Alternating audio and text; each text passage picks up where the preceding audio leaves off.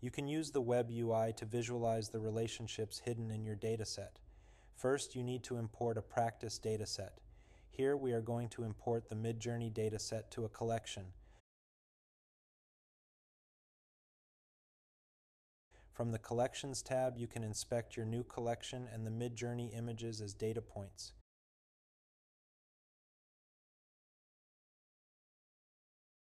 If you go to the Graph tab, you can visualize a sample of these points and see how they relate to each other. Let's generate a sample of 900 images and connect them using a tree graph.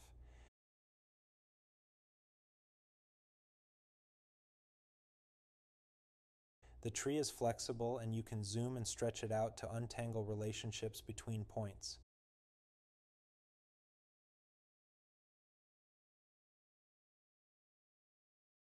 Once the clusters of related points are more visible, zoom in and check out each cluster.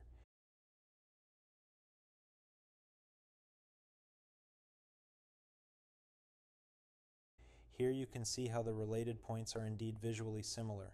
This feature is excellent at uncovering hidden connections in datasets.